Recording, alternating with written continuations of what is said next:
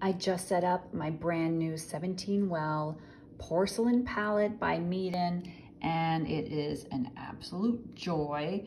These are my fresh pools of color. You can see how they're not beating up at all. I had to do nothing to the surface. It's absolutely brilliant. Now to clean this, I'm hoping that it will be equally as dreamy. These pools of paint are wet, so I'm just going to take this industrial shop towel and just wipe this off. So you can see that it left a little bit of a residue. I can just take some water, spray that.